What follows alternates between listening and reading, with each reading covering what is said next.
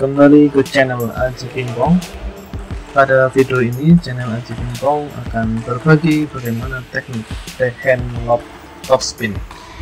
Teknik ini diperagakan oleh atlet dari PTM Stoning, yaitu Nadio, yang merupakan atlet pemula, atlet masih usia sekolah dasar, tetapi mempunyai teknik yang bagus untuk bisa diterapkan oleh teman-teman.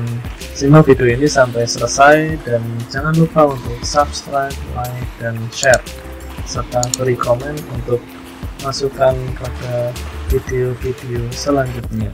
Pada video ini Nadio melakukan teknik backhand lob topspin, mengembalikan bola chop tajam dari pelatihnya, yaitu kebetulan ayahnya sendiri. Video ini terdapat slow motion supaya menjadikan jelas dalam memahami gerakan dari teknik tersebut. Pada video slow motion dapat dicermati pada bagaimana pergerakan kaki, pinggang, badan, siku, dan pergelangan tangan. Mari bersama-sama melihat dalam video slow motion.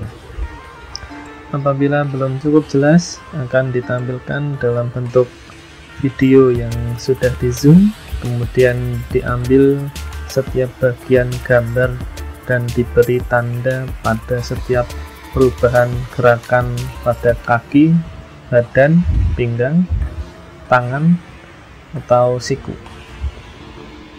Pada gambar pertama yaitu posisi siap menerima bola datang dengan badan rileks menghadap arah datang bola. Ketika bola semakin dekat, maka turunkan badan dengan menekuk lutut. Lihat tanda lingkaran kuning, yaitu lutut ditekuk. Siku tangan kanan menekuk dan dijadikan sebagai poros pergelangan tangan. Pergelangan tangan juga ikut menekuk ke dalam mendekati tubuh sebagai persiapan untuk mengembalikan bola teknik chop. Pada tahap ini badan turun dan berat badan terpusat pada posisi kaki sebelah kiri.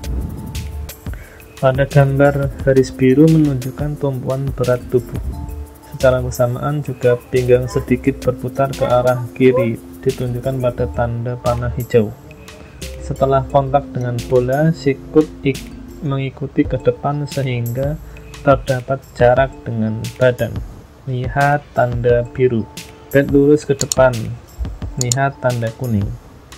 Ini merupakan gerakan follow through atau gerakan akhir, gerakan lanjutan pada setiap teknik gerak.